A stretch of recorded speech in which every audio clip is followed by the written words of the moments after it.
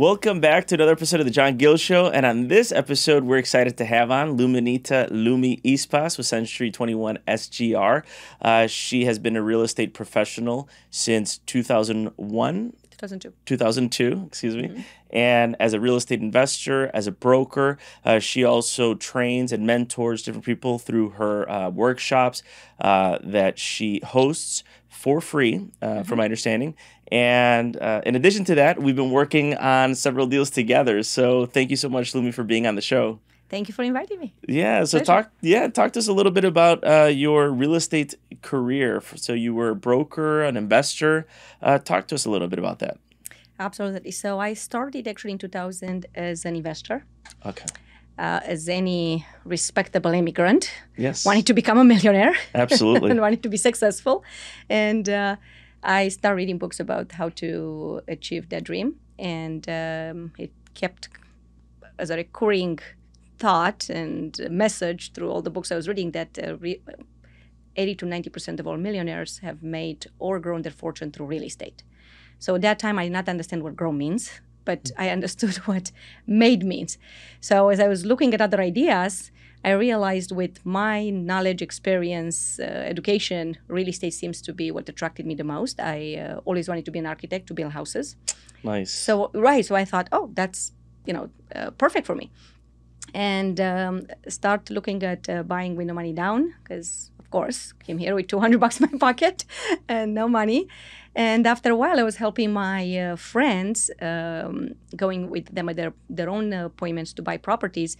And after a while, they said, well, you know more than our realtors, you know more about mortgage programs than our lenders. All of a sudden, you talk about LLCs and trust, and our attorney doesn't talk about these. Why don't you take your license? So 2002, got my license. And I totally enjoyed from that moment on. And I remember he said on TV, he said, do you like houses? Do you like people? You should be a realtor. I was like, that's me. That's right. I like houses, I like people. That's me. And might as well is helping me on my investment trajectory. So that's how I started. Before I got my license, though, I started working in a property management company at Peak Properties. And Peak was at the beginning, a smaller company at that time. So I got to work directly with the owner. And for those that don't know, Peak Management, they're pretty big right now. I mean, they're one of the larger real estate management companies here in Chicago. I think in the state. Right. So, and I got so lucky because, again, I was learning everything directly from the owner. And I remember him looking over properties or analyzing properties and saying, oh, the numbers don't work. And I could not understand what he's talking about because what I was reading from my books, as you remember, in those times, there were no YouTube, not CDs or programs. I was just, they're just books that you learn. There are no groups or investment programs. So I was asking Mike all kind of questions and learned to analyze properties from him.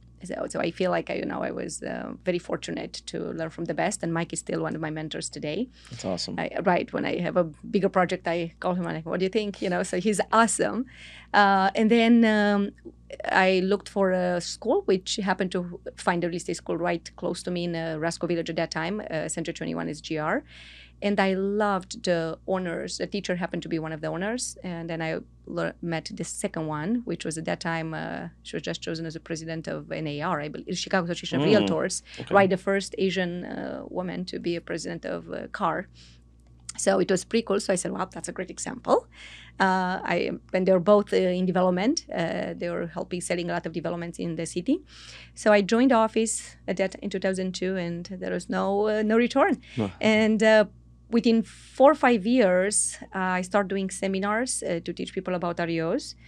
We called them foreclosure at that time. It was pre-2006. That's right. So there were like 5-6 REOs on the market in the whole Chicago area at any given times. And I was getting them actually under contract and teaching those seminars. And then by 2007, as you know, the market crashed. By then I had a small portfolio. I bought lots with a partner. I had plans and permits to start building. And I felt that something was coming and I didn't start building. I was like, well, let's wait for a year. Right. And then, of course, everything got worse and worse. So in the end, I did a short sale on my double lot plans permit. I sold everything in a short sale, and my own home I had to do foreclosure because the bank will not negotiate short sales. And it was also a great year for me in business, 2007. I had a lot of listings, a lot of buyers. So when the funding cut, I think I had like 20 deals that stopped. Wow. And we started opening up rentals because nobody was doing rentals. And we had all these listings we couldn't sell. So I started doing rentals, then short sales. Because people couldn't afford, to sell them, to come up with cash from closing. So I was calling banks. I probably was one of the first realtors in the city to do short sales until I find a great attorney to negotiate them. And by 2010, I lost all my portfolio. So by now, I used all my savings. I cash out my kids' college funds, my pension fund to support my portfolio, but it was not sustainable. So by 2010, everything was sold, got to a bankruptcy, and I had to come up with a new plan. Now I'm 10 years in real estate, right, since I started. And not that I'm back to zero, I'm worse because I have bad credit, no money, and the income has dropped significantly, right? So it's been very scary. Right. Yeah. So it was, and still we didn't know where no end in sight at all. In sight, right? Thank you. So I had to come up with a program with another way to invest. And I remembered what Mike taught me, and I looked at a lot of lenders that didn't lose properties because I started analyzing. The moment, the pain kind of subsided and I was looking for a solution, I started analyzing which landlords, which homeowners didn't lose the properties. And I noticed that the people that had multiple units, so 3-4 units, did not lose. There are not that many 3-4 flats for sellers, foreclosures or short sales. There were mostly condo houses and then some 2 flats, like a lot of 2 flats. And then very rarely 3 and 4. And the 3 and 4 that they were foreclosed on, they were the ones that need a lot of work. And they were vacant. But most of them don't need a lot of work. So the owner, not that couldn't rent them out because of the condition. So of course couldn't support the mortgage. And that's one thing that I noticed. The other thing, working with investors, they're buying cash, the small condos, I kept asking them, about their other properties. And at one point I noticed a trend. These people had fixed rates, 30-year mortgages. And some of them have taken FHAs. I haven't worked with FHA until 2011. I mean, I was 10 years in the business because everybody was doing the no doc, right? Yeah. Like the easy loans with a higher interest rate. Right. So start learning about loans and created a plan how to become a millionaire and financial free. Because after 10 years of working, really hard, working 2 jobs most of the time until, I could make it in real estate and investing everything in real estate, I actually missed out on seeing my kids growing up. So my mom was raising the kids and leaving home when the kids were sleeping, coming back when the kids were sleeping. And they were coming up with me, of course, at open houses Saturday, Sunday. So that's what the early days. So I realized something. I said, the millions of dollars are not important. What's important is the time with your family, time to do what you want, and not, time... and not the fear of losing in case the economy changes. Because I was working as hard as I worked before, right? And I still lost everything. So it was not my focus or my work ethic. It was the economy. So I said, how can I buy now so that doesn't happen? And of course, cash flow came first. Cash flow with fixed interest rates. And when you don't So that was the solution, cash flow and fixed interest rates. Okay. Fixed loans, right? Fixed and 30 years fixed because by chance I sold a couple properties for people that have had their homes for over 20 years. One of them had it for over 30 years, but they refinanced before the market crashed and they put their loans, one on a 10-year mortgage, one on a 15. Now they couldn't afford the payments. And because of the situation, they couldn't refinance. So I realized a 30-year mortgage is ideal. You want to pay off a 30-year mortgage in 15 years or in 10? Absolutely. You can do it. But you cannot switch a 10-year mortgage into a 30. You have to fully refinance, right? So I realized that if I have a 30-year mortgage, I can pay it up the way I want. And then if situations arise where the economy is not working, I lose my job or I'm not healthy, then in that case, I can just pay the 30-year mortgage payment and then switch back up when finances are in better condition. So those were some of the lessons. And in my seminars, that's what I always tell people. If you're afraid of what happened, you can easily mitigate that by buying cash flowing property. And even if you buy your own property, your own home, condo, make sure, number one, it is rentable. So, because again, some of the short sales I've done in downtown are on condos where the owners could have kept them, but the buildings wouldn't allow rentals. So we had to do short sales. That happens a lot. You know, a lot of people want to think that Chicago, they think immediately downtown. It'd be great to be in downtown, but that's probably one of the pitfalls of investing in downtown, which is the cash flow issue. Right. So, cash flow and also rental. Like you even if it's meaning that home, because they can't rent, you can't cash flow. Yeah, absolutely. Exactly. So that's why I always say there are two rules. You buy your own home, single family or condo, you have to make sure if you have to move. Because people have a short-term vision. They don't realize that, we hope to stay in a place for a certain amount of years, but things change. Yeah. People get married, they have kids, they move with their jobs. Things again happen, right? So you need to move. So in case you need to move and the economy doesn't allow you to sell it, or you haven't built enough equity to sell it, you have to rent it. So as long as you at least are covered, your expenses are covered and have a little bit of room to cover, commissions, rental commissions, any unexpected repairs, then you are going to be fine. So again, unless you buy a house for cash, make sure it's rentable, and make sure if you need to move out, it's going to cash flow.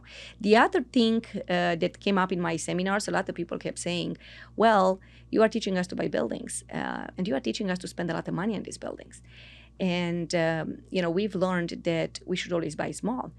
And what that made me realize is that people wear the same hat when they buy for themselves and when they buy investment. They don't separate the two purchases. When you wear the investment hat, you buy a property that your tenant is going to pay off, that you want as in the best location you can, right? Highest return you can have, and easy to manage, right? So that's why, versus when you buy for yourself, you buy the kitchen that you like, the number of bedrooms and beds that you like. Sure. Right? Comfort, right. So it's a completely different conversation. I can't even tell you how many investors I will go out with and say, oh, I will never live here. I'm like, well, you don't have to live. Right. You are not buying for you to live here. This is for tenants. Correct. So that's why I say when you buy for yourself, yes, you should buy comfortable. You want to be able to afford it. And if possible, buy investments first so you have the cash flow pay your own mortgage.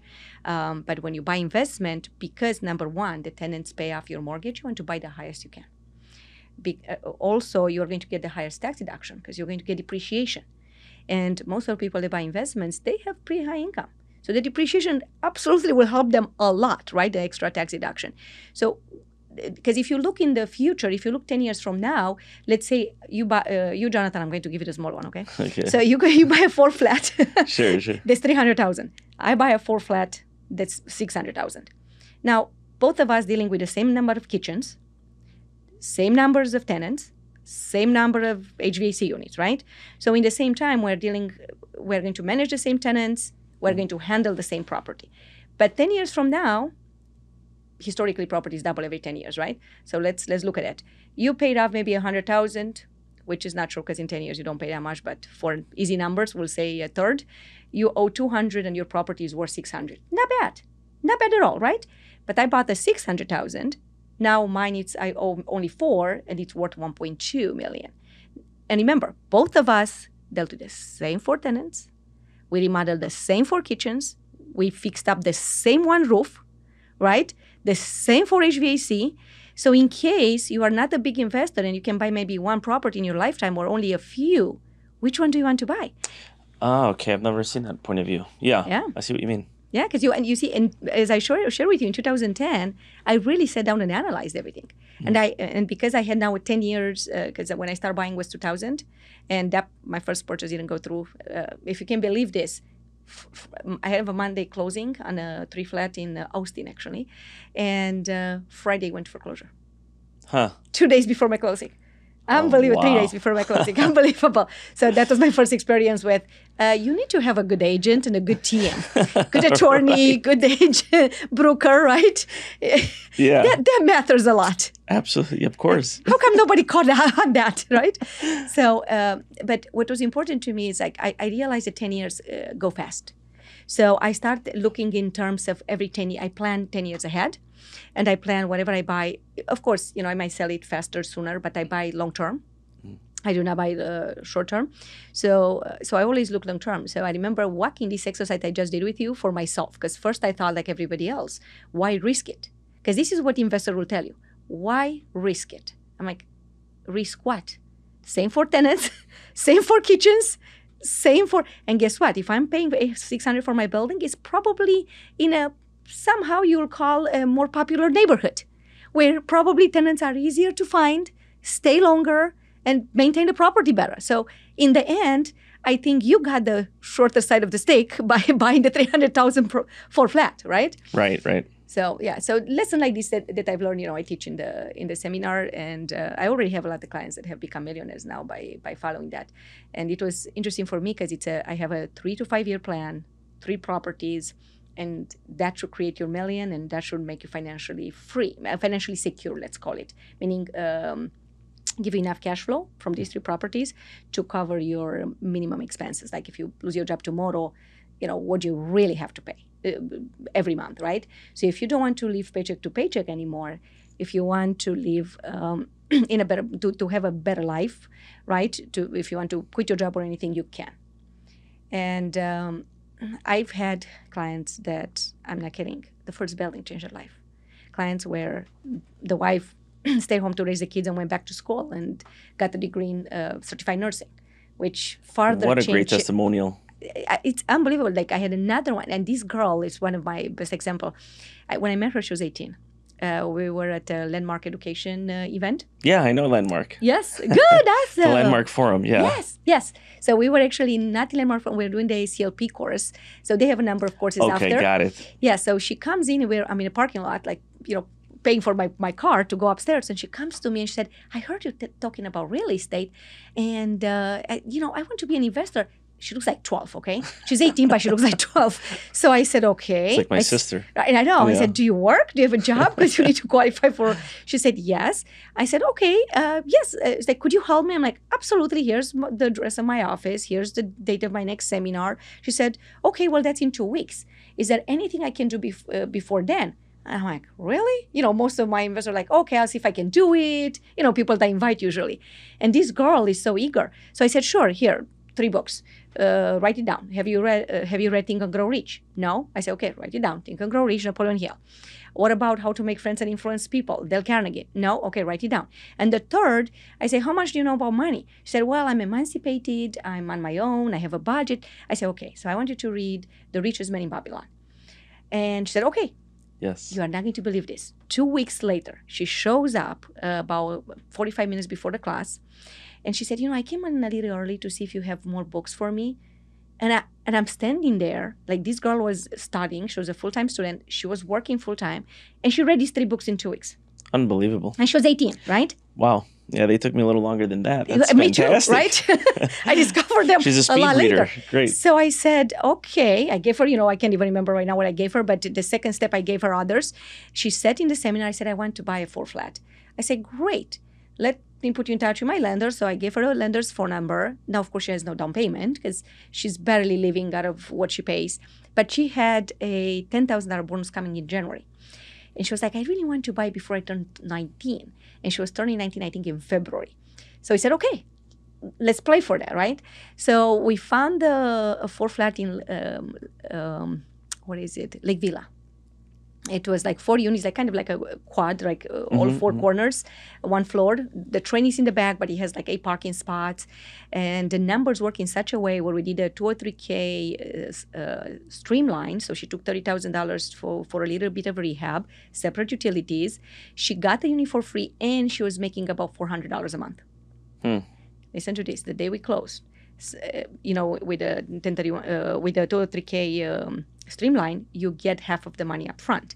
She didn't bring $1 at the closing because in the end we didn't need to.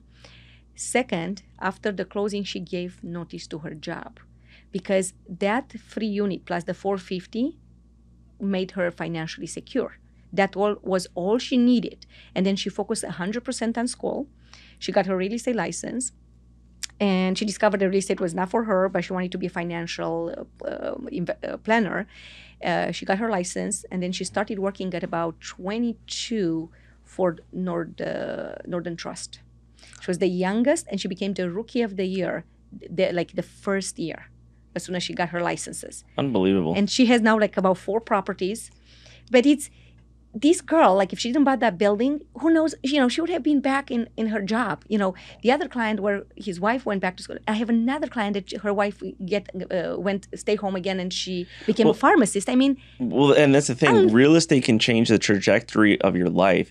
And that's something that I try to tell everyone is it's, you don't know what will come of it, but yes. Everyone, doesn't matter what you do. You don't have to be a full-time real estate investor. You can just own real estate because it can change and have a huge impact. And so what you're saying is validates all of that. So thank you. Oh, my pleasure. Yeah. Yeah. And so you said something earlier. You said, okay, the streamline. Talk to us about, because some of the programs that I've seen you work a lot, yes. And now I understand why, but is FHA 203Ks. Yes. Some of the deals that we've worked on. And can you explain some of the benefits to those programs and why you love those? Absolutely. So I think it's probably back due to the fact that in 2010, when I started again, I didn't have any money, right? So I was thinking a lot of the investors don't have money. They're like me. So, and also not a lot of credit. Well, FHA, it's one of the loans that will allow you to borrow more credit than a conventional. And because they go, more loan to value. Right. With conventional, you have to come up with a higher down payment, anywhere from 10% to 25 or 10% plus. 10% plus, right? But as an investor, usually it's 20, 25. Okay. Only owner occupant, it's got it. lower Okay. down payment, right? So, and with FHA, all you have to live in a property is 1 year. So after that, it becomes an investment property. And FHA also helps you because their loans for 3 and 4 units have 2 rules in place. One rule that will help you actually mostly. It's 75% of income has to cover 100% of mortgage. And when I'm saying mortgage payment, it's principal, interest, PMI, tax, and insurance. So when you work it that way, if you buy a 4 unit, usually you get the 4th unit for free, right? Of course. For free. Well, think of how much just that changed people's life. Because the biggest thing that stops people from buying homes, not just investors, but any real estate buyer, right, like homeowner or investor, is the down payment. So with the FHA, you solve that problem because all you need is 3.5% down payment. And the best part is this can be gifted. You also need reserves, but the reserves can be in your 401k. Now, the gift can come from anyone or a relative? Mostly relatives, maybe the company you work for or nonprofit. So there are some rules about it, right? So it cannot be from the realtor or from the seller. That won't work. Right. Yeah. And the other part is they allow up to 6% in closing cost. So now it saves you, because usually, they're not that high, the closing costs. They're 3-4%, whatever they are. But having that coming in to help you now, it helps you with your savings. Because remember when I said it, when I learned that 80 to 90% of millionaires make or grow their fortune through real estate, was, I studied that statement. And I keep saying 80 to 90 because some books say 80, some books say 90. So I don't know which one is real. But even if it's 80, it's 8 out of 10 millionaires. Come on. I don't know any other odds. Those are. Exactly. I'd rather take those odds than go to Vegas. Exactly. Well, forget about that. It's because I study so many books about millionaires. When you look at it, what are the other chances? You have to finish a master, a PhD, and a lot of times you still don't make enough money to become a millionaire, or to open up businesses, or be extremely creative to create apps or startups, or be somebody like Key West, right? Like you are inventing amazing, or Beyonce inventing amazing songs, write amazing songs, right. And you get the royalties. Right. But otherwise, what are you going to get is?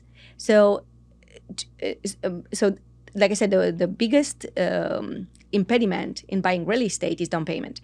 So FHA allows you to buy with low down payment. So a lot of times I tell my clients, even if they're not even thinking about buying first a home, that they cannot even afford a home, I say, why would you buy a home first? Let's buy an investment first. You have to live there in a year. We'll buy a 3-4 unit building, live there for a year. The down payment is going to be easy. And the fact that you live free for a year it helps you save that money. Because I'm not saying spend that money, right? Now you are not paying in rent $1,500. That's $18,000 a year.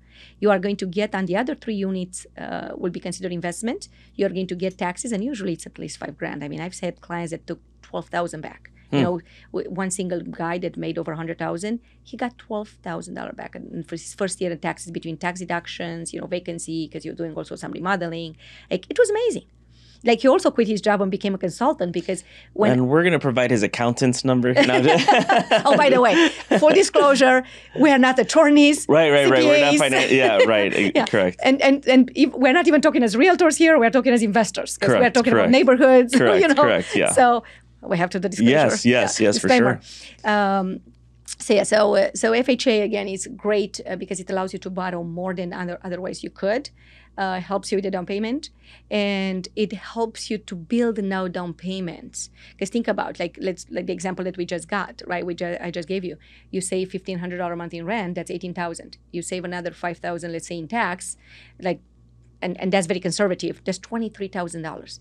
Now that's a 5% down payment on a single family home, or sometimes 10%. Because like we said, the house that you buy, that's the one that you buy small. The buildings we buy high because we want more depreciation. More paid off. Your net worth is growing every month. So I was looking at the payment. A client of mine bought the 4-flat in Jefferson Park, about 9 months ago, and he got with the FHA an interest rate that was just about 3% or so, a little bit over 3%. So on a $600 or so loan, his principal payment was $1,200. That's unbelievable. I could not understand that. You can't find you can barely find a 2-bedroom apartment in Chicago for that amount.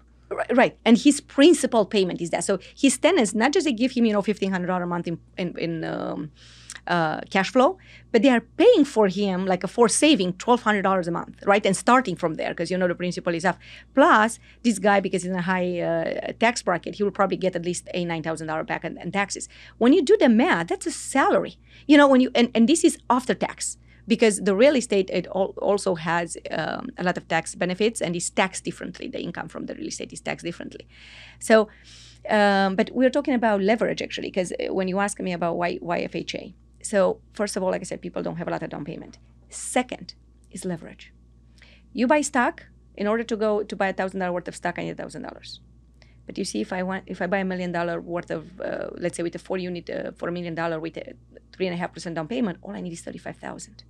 As an investor, I will need $250,000 down payment to buy that million. So think about the rate of return on that money. Most of these deals, my clients get their money back within a year. Who's giving you 100% return the first year and after that infinite return? And not even adding the principal, not adding, like I said, the tax, not adding appreciation. So that's why I love the other reason I like the FHA. Remember when I said that some of the 3 and 4 flats that I saw in foreclosure were because the properties were old, needed work. Let's say you are a young buyer. Okay. First-time buyer. You don't have a lot of money. I mean, you're a young professional. Yes. Didn't have time to save money, right? Yeah. So you're thinking, what am I going to get myself into? I'm buying a 3 or 4 unit building. Now I have 3 or 4 kitchens, bathrooms, roofs, HVAC. How am I going to pay all that if they break, right? So one of the biggest fears that first-time buyers have, it's repairs. If you use a 203K, you take care of all that up front. And you finance it. The bank will finance it for you, because the way the 203K FHA works, let's say you buy a $400,000 building and you need a $100,000 loan to remodel it.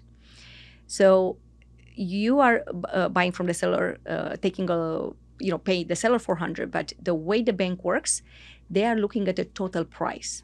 $400,000 for purchase plus $100,000 for rehab. So you are going to have to put down 3.5% on the whole $500,000, right? Which is about $17,500, I believe. If you negotiate your seller closing costs, now your leverage is even higher, because you don't even bring that 3% at closing, right? And you keep that as reserves. And you have $100,000 to fix up the building. And remember when I said there are 2 fail-safes in these loans? One, like I said, is the self-sufficiency rule. The second is when you do 203Ks, you get a 203K consultant. So you kind of get it's not a project manager, but it's similar.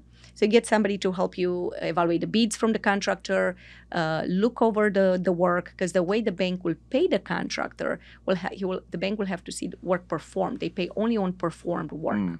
So the 203K consultant will, let's say the contractor has done 25% of the job and they want to get paid. They're going to submit a draw. And then the 203K consultant goes to the property, inspects it that is done. The buyer can go with him or go at his own pace, right? And the two of them have to approve the job. If the two of them approve the job, a check will be written in the contractor's name and the buyer's name, the new owner's name. So the owner has to endorse the check. So the contractor has to do the job right and to keep the buyer, the new owner, landlord, happy, right? So now the buyer is getting almost brand new building, right? And all the money, it's with only 3.5% down payment at a low interest rate. I mean, use credit cards, 25%. Right? Yeah, the program sells itself. I mean, all the benefits are outlined right there. Yeah. The leverage, the fact that you can, and also the fact that we know that not every property out there is in 100% best shape, right? Absolutely. And, so if a seller knows that too, like if they come in at a straight FHA loan, they're going to say, well, hey, I've got all of these issues here. I don't think my property will qualify. So, the 203Ks and the streamlines help to also mitigate that. Yes. That's amazing. So, and then, so now what I've seen also is, some of the deals that we're working on in certain areas, like I know what you said was you advocate looking at not just the area, but more on the cash flow and on the returns. Absolutely. Okay, so let's go through some examples because there's a lot of people, that's what they do. They, I don't feel too comfortable here, or, this is not where I would live because of the, I don't know, they don't have a park at the end of the block or whatever it is. Okay. But at the end of the day, they're not living there, right? I mean, or they won't live there. Let's say 1 year after the fact, they may not have to live there. Yes. And then for the rest of their life, they were able to pick up something at a reasonable price with huge cash flow. So explain exactly some of those details there as to like why, if somebody comes up to you and says, well, I don't really like this building, or it's a little too far for me. Got you. So first of all, FHA has cap limits per county. So for example, 2 units, 3 units, 4 units, you have a loan limit amount. Okay. So in Chicago, if you want to buy, let's say if I want to buy in Lincoln Park, I cannot. It's way over the cap, right? So for a 3 flat, right now it's about 610. For a 4 flat is 750. With that including the down payment 3.5, because I always look at the whole payment. Mm-hmm. So if I'm looking for a 3 flat for 610, and if I have to also rehab it, I have to buy it, let's say 510 plus 100 to rehab, 600, right? And it's not easy to find them. Plus, remember, I have to meet the self-sufficiency criteria of 75% of income to cover 100% of rent. Is not happening because some of the prices in a lot of neighborhoods have gone up so much that the rents don't work out. So a lot, like, of course, if the numbers work, I tell buyers go ahead and buy. But a lot of times the numbers don't work. Now I sound like Mike, right? 20 years ago when he was telling me numbers don't work. Circle. It goes full circle. And I got frustrated at that time. I said, but let's make them work. Well, then I have to offer 200,000 under. And, now I understand, but it took me so long, right, to understand what he meant. Because, again, you need to make the numbers work. And eventually, you're going to move out. And if you are a young professional, believe me, you're not going to stay home. You're going to be out with your friends. You are going to be at work. You are home only sleeping. You don't have yet a family or kids to take to the park. So I don't understand why you are so concerned about the park, right? Or would you actually really go to the neighborhood bar? No, you're probably going to go in the cool bars. They just open out, in the hot neighborhoods. That's where you're going to go no matter what. Yeah. So, and there's another aspect that I like, which I'm going to introduce. Because I've been in the business for so long, I've looked at neighborhoods changing. I've seen so many neighborhoods changing, right? My office, when I got my license, they had an office in the West Loop and one in the South Loop. And I remember going first time in the West Loop. I mean, imagine early 2000 going in the West Loop or South Loop. I could not understand why would they open those off. Of course, they were smart. They understood what was happening at that time. I didn't. All I was seeing was warehouses, empty lots, right? Graffiti. And I was like, I'm not going in this neighborhood. I will not. Why would I work here? Why would my clients want to come here? Most of my business was on the north side at that time. I remember going to South Loop and the same thing. Like there were a few high rises and then gaps in between. And they're like, Lumi, this is the path of expansion. And I came from Romania, from an Eastern European country. Our housing there is old. I mean, when I'm saying old, there are like thousands. 10, 20 generations Castles. in the same house, right? Like, Yeah. And in the same house, usually the house gets rebuilt and you Sure. build another one in the courtyard. This is how it works. Nobody sells the house. They give them to their kids. Yeah. So path of expansion did not come into my, I could not even have the concept, right? Yeah. Comprehend. So, but then. Well, that's few interesting years that you say forward. that. That's interesting that you say that because, there's a lot of people, a lot of immigrants too, that I think it's the same thing Yes. in their countries. So, okay, that's great. I would have never, since I was born here, Yes. I see it a little bit clearer. So Right. it's great to get that point of view. Right. For us, right, it's very little to build. So you tear out something Interesting. to build, right? But that was very interesting to me. And as I start understanding and seeing the neighborhoods developing, because our offices were there, I was there all the time because we still had meetings, events. So even though I was working on the Lakeview office, I was still going to this monthly. And seeing how the lots were filling up, seeing how the warehouses were becoming condos, selling some of these new developments and seeing who's moving in. And I could not comprehend why were these doctors, lawyers, young professionals are moving in this neighborhood. I mean, I'm looking on the street and there's nothing. You talk about parks and bars, there was nothing. Yeah. So, but then I was listening to the experienced agents that were in the business 20, 30 years, and these people are talking about what's coming up and The trends. The trends, right? Because my focus was investments, cash flow, but I was at that time I was not yet focused on neighborhood growth. And in time when the market crashed, I can't remember who I was talking to, but I was at an event. I go to a lot of real estate conferences and events, and I was at an event and I was talking to someone, and I love statistics. So statistics will grab me right away.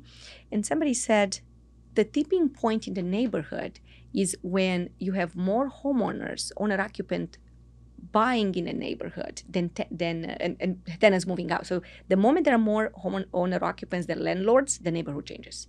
Because now, the front yard is clean. It has flowers. What we call pride of home ownership, where you can see it. Exactly. Yeah. Yeah, if they see, a newspaper in front of the house, they will pick it up, right? If they see graffiti on a garage, they're going to call the 311. If they see noise in the corner, or they will call police. So all of a sudden, the neighborhood is changing fast, and it's the tipping point. Like if you read the Yes. tipping point, you know what I'm talking about. And this tipping point, a lot of time, it's impossible to see it, right? But as for us in real estate, we can see who's buying. Because when you look at a CMA, when you look at closed properties, you see what type of financing has been done. So you can see right away low down payments, also owner occupants, because investors, like I said, have to have a higher down payment. So when I notice in a neighborhood that are a lot of rehabs done, the permits on the doors, or sometimes no permits on the door, but the windows covered, or the Sure. garbage in the front, or like for sale signs and new construction fences, and also owner occupants. You already start noticing it. And again, now I have over 20 years. I have 21 years now of experience. So I think it takes a little time to get to form, but you start noticing. I just remember something. So this February, I was selling a building in South Bronzeville. So I go with my buyer. He actually lives in the area. So and I said, wow, this neighborhood is changing. And he looked at me and says, how do you know? I've been here forever. I don't see any change. I said, and we're standing on the steps of this a 3-flat. And I said, do you see the house? And I look on the street, and I said, look at the first house it was like a T street. I said, the first house on the street. He says, yes. Do you see anything different? No. New windows. The outdoor is already done. Landscaping is done. He said, okay. Look at the second one. well, that one has plywood in. I said, yes, but look what's on the plywood. Well, it's a permit. I said, what does that mean? It's changing. I said, okay, look at the third one. He said, well, what's up with that? I said, look at the landscaping. Also new windows, completely redone. You can see it is completely done. It has, cameras in front. Look at the next one. Lumi, that's a vacant lot. I said, yes, but look at the new construction fence. That's something somebody is building. And out of a sudden, he got it. And he looks across the tree and said, oh my gosh, the next one is done too. The next one is done too. I said, that's it. On this whole street, there are only 5 buildings that are waiting to be done. Everything else is either in construction or done. So he got it. He was like, I've been living in this neighborhood. I didn't see this. I said, because, my eye is trained. I walk in and I know already. You ask me, I'll share with you. Yeah. But a lot of times, we get trained. You and me. I love it. Yeah. We pick up on things that other people won't pick up. Sure. So, or catch, like if you read the news, the DNA Chicago or whatever is happening in Chicago, Cranes. as soon as cranes, right? You hear that a new train station is coming in. We already know what's going to happen now. The commercial is coming. The infrastructure around the train starts to get developed. Yeah. And the infrastructure. You just said the golden word. City puts infrastructure in, we know what's happening. It's every time. Every time. City knows a lot more than they let. Yeah. I'll give another example. And about 6 years ago, I bought a condo in West Loop. Interestingly, my client asked me to buy it. So I went there to list and she said, why don't you buy it? There's not enough money in the property. I do not want to do any work. Like, I need somebody to buy it as is, and I'm barely breaking even. Can you just buy it? And, and I looked at her, I said, I just bought the 4 flat. I can't buy for a year. She said, well, can we do something and you buy it in a year? And I'm thinking, I don't know. It's a little expensive for me. But then I kept thinking, the next week I heard that the train station on Morgan was opening. And it's Morgan and Lake, right? So nothing else was there. There was the big refrigerator building that used to be the meat packing district, and there was a lot of. And I went and I drove the street because by then I was already working in the West Loop office since 2008. I moved into the West Loop office, and I drove the street. Guess what I noticed? 3/4 of the businesses were closed. Now something is happening, and I thought, why would somebody with such a big building keep it closed unless they are developing, unless they have something else coming up? And I start thinking, if the city had a train station here when we have one not that far away, because we have 2 on both sides not that far away, something is happening. So I went back to the lady, I put a unit under contract. 6 months later, Google is announced. Wow. The deal was made before. Google actually, my office was invited in the first day the Google opened, and they shared that in the negotiation, they asked the city to open up a train station for them. So Silver Bay negotiated that the city will open up a train station for them to open. Unbelievable. So the deal was fantastic. done ahead of the train station. But you see, you and me, how would we know? We're out of the loop. Yeah, none of our buyers or investors are going to be in that loop. But if we look for cities announcing this big thing, they already have a lot done. So all those businesses are already sold.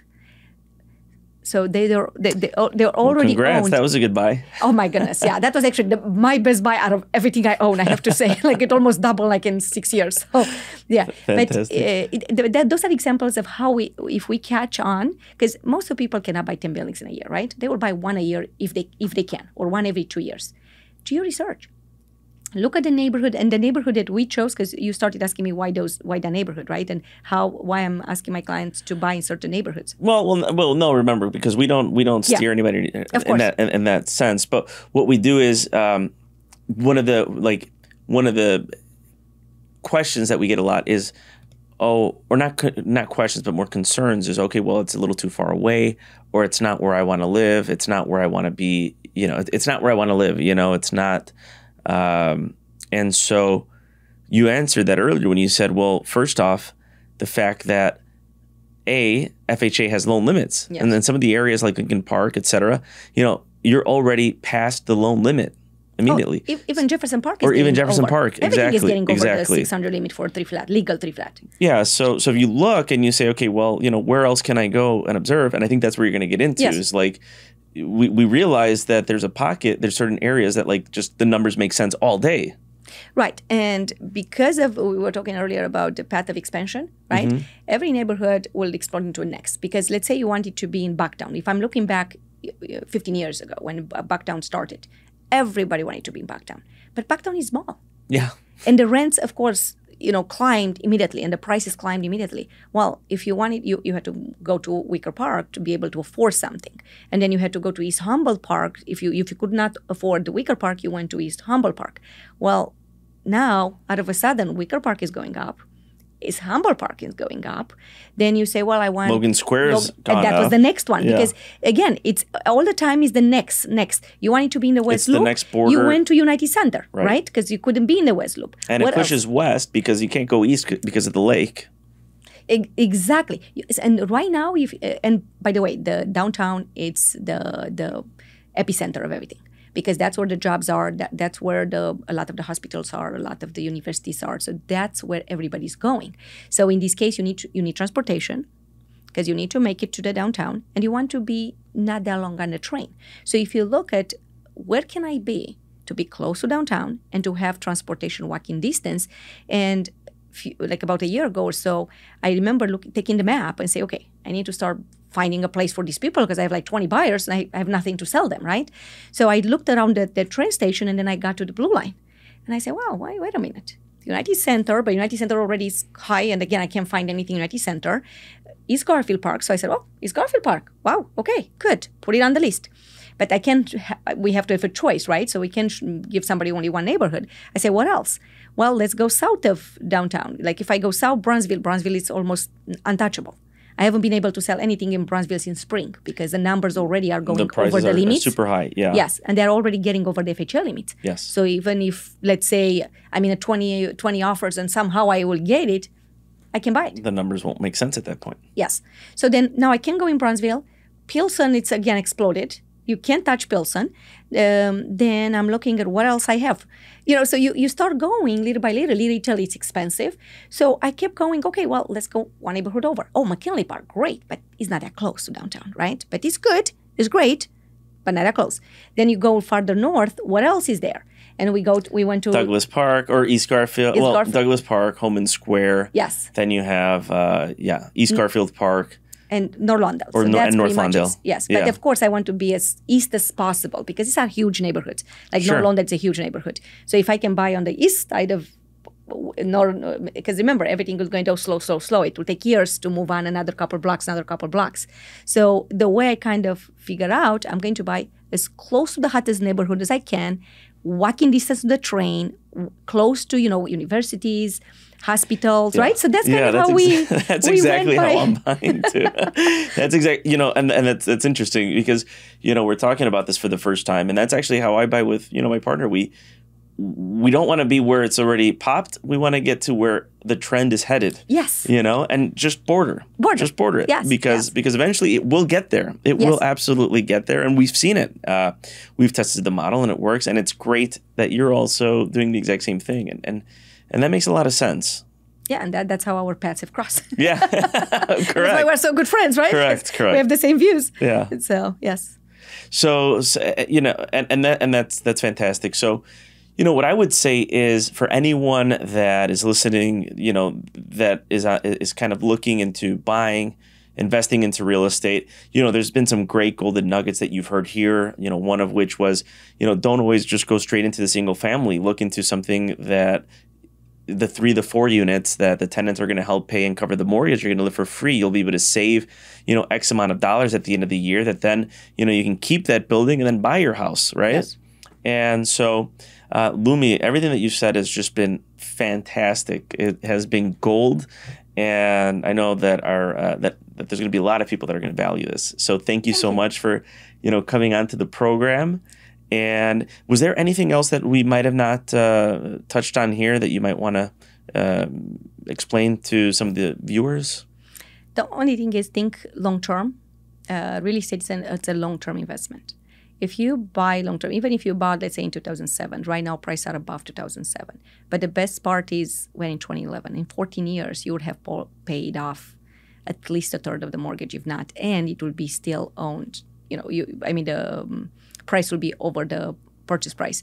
Best part, you would have gotten tax deductions and cash flow if you bought right. So always, always, always buy right. Buying right meaning you have to have cash flow. If you don't have the money to remodel a place, do not buy it. Either you get the financing in place that will remodel the place, or you have to have the cash or a partner or something.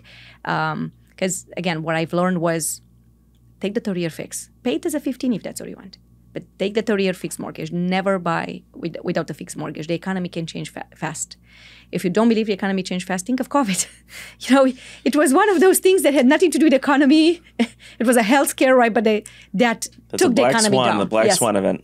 Right. Exactly. So after 2006, of course, the government is going to do their best not to ever get such a problem on our hands, and that already changed by changing the way the loans are given. So the loans are much tighter. Actually, prior to 2006, the foreclosure rate used to be 3%. Actually, that's kind of the historical foreclosure rate because people get sick, lose their jobs, whatever. Mm-hmm. But after it went up. Since 2011, the foreclosure rate has been 1%. Only since last year, it went up again. So that means that's fascinating. Like I said, I like data. I'm a very market statistic focused girl. So the way I know where the market is going by, I'm always watching what's happening, the inventory, the pendings, like I said, who's buying where. I'm looking at like if the loans are available, because if you have no loans available, there will be a problem, right? What programs the government gives. So the government has moved very smart during COVID. So, and if you think of if you're a tenant or a landlord, the landlord profited more than the tenant, because the bank said we're not going to foreclose on you. We're going to allow you to not pay mortgage, just pay your tax and insurance, and we can move the payments at the end. If you're a tenant, you have to pay your mortgage, because if you didn't, and you are trying to take advantage of the moratorium, guess what? That's not for people not to pay the rent. Moratorium is saying don't throw mother and kids out in the street if they lost the job because of COVID. But in the end, being a homeowner, we make money 4 ways. And I feel like, you want to be a landlord first before you be a homeowner. This is the biggest wealth building strategy in the world. You don't have to love real estate. You don't have to manage real estate if you don't like it. You need a good team, a good management company like Jonathan's. And when I'm saying a good team, you need a good realtor, lender that understands investment, attorney. Like I said, the whole structure has to be done right. But invest in real estate. The tenant will take care of you. You treat well the tenant, take care of the property, and the time, and the tenants are going to take care of you. That was awesome. Lumi, thank you so much. And if anyone wants to get a hold of you, what's the best way for them to reach you? So they can look up my website, which is luminitaispas.com, or and they can also sign up for my seminars there. They are always the last Saturday of the month. They're on Zoom right now. I would love to go back to person, but who knows? For now, it's on Zoom. My phone number is 773-392-2906. My email is my first name, last name at Gmail, so luminita.ispas@gmail. I'm on social media, the same names. You go on every social media. So you want to spell that out real quick, just for the audience? LUMINIT as in Tom A, .IS as in Sam, P as in Peter, A, S as in Sam, @gmail.com. So luminita.ispas@gmail.com. Fantastic. Well, Lumi, it was great having you on the show. Looking forward to getting more deals done here with you as well. Absolutely. And thank you so much. And as always, if you like what you heard, please subscribe to the channel, hit that like button, and we look forward to seeing or hearing from you all on the next episode. Thanks so much.